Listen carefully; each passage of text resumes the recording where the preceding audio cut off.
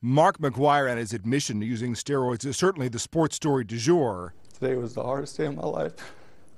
And while his story is bound to be eclipsed and eventually pushed to the back of the national conscience, baseball fans in St. Louis are going to have to live with him and his past for the foreseeable future. McGwire was hired as the hitting coach there, and now fans are split on whether he should keep the post. I figured it'll be talked about once everybody kind of reports in the training camp, but it won't be as big now. You know, I love Mark McGwire.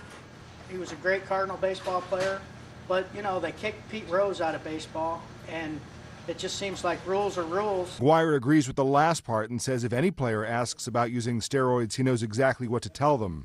It was the stupidest thing I ever did. There's no reason to even go down that road. It's an illusion. Meanwhile, Cardinals gear continues to sell at a decent clip, and those in the industry say they don't expect McGwire's presence to change that. The support for the team is unwavering, it seems to be in this town. If you're a fan of the Cardinals, you're a lifer. And they say winning cures everything, including a steroid scandal. Matt Friedman, The Associated Press.